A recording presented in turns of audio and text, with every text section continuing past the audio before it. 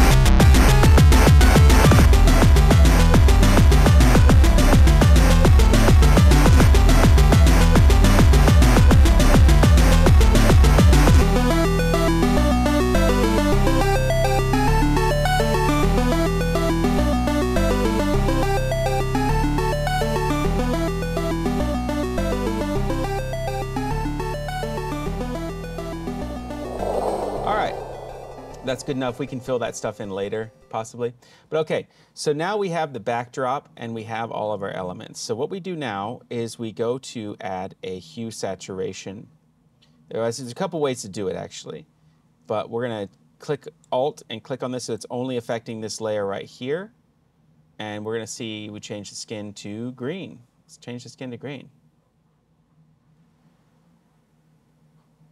All right, there we go, the skin's green.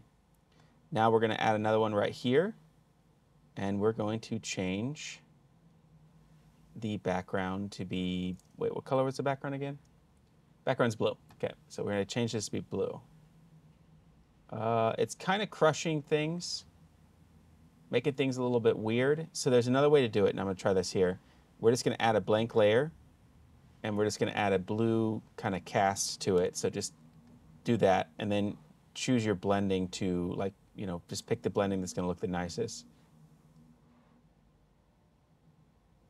Something like screen will work. That'll do. It's a little bit bright, so we're going to add a brightness contrast as well. Turn the brightness down. Oh, sorry, we got to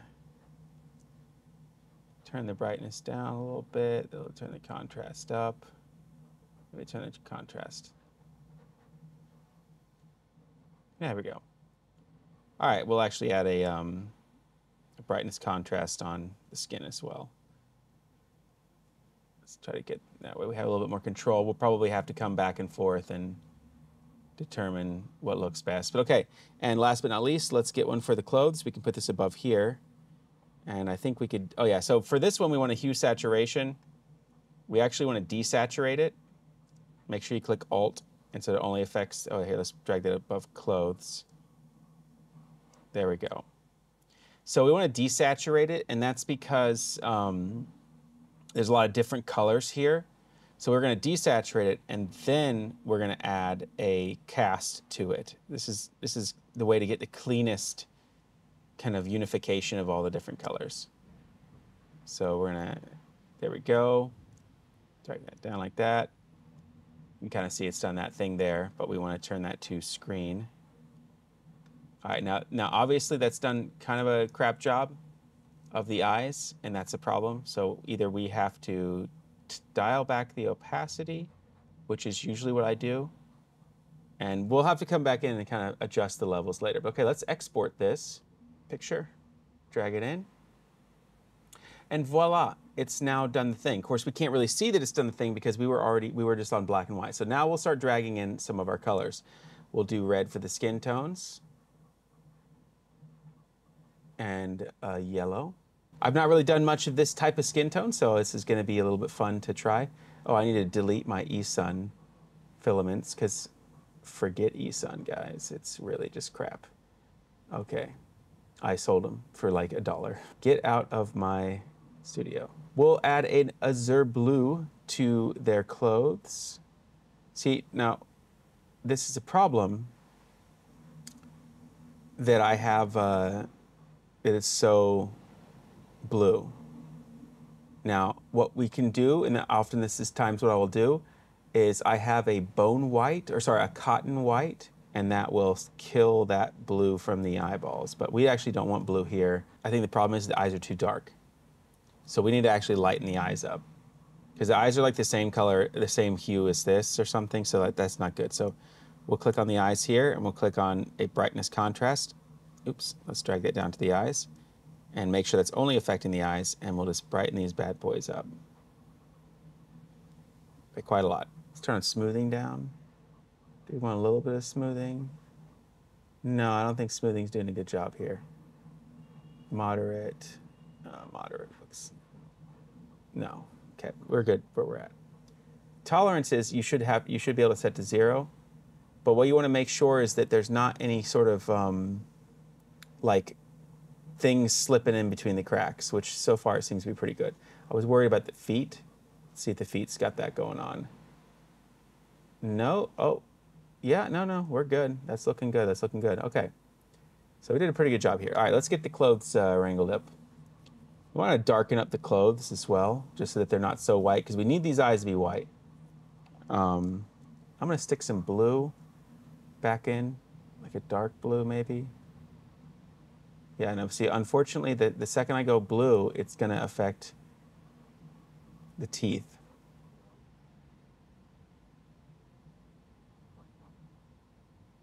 So I think we might need to darken the clothes up a bit to get the clothes separate from the eyeballs.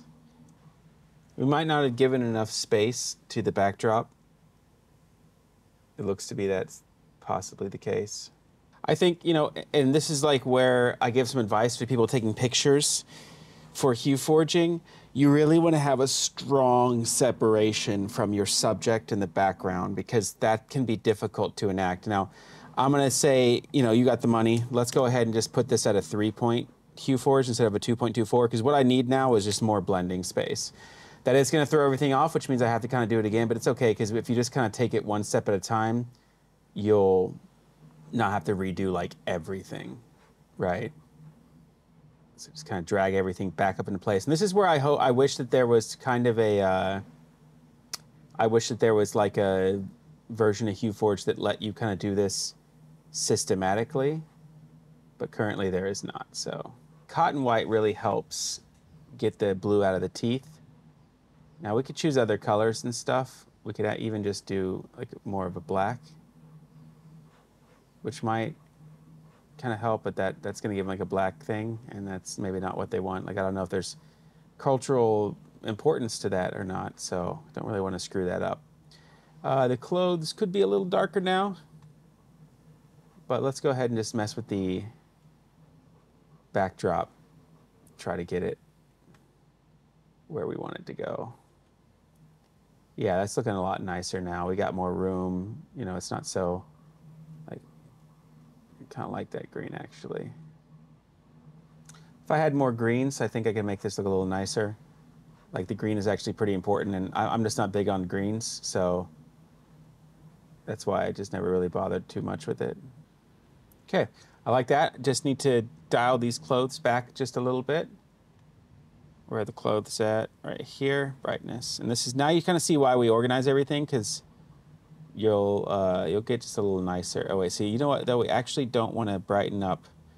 We need to separate the hat from the rest of the clothes.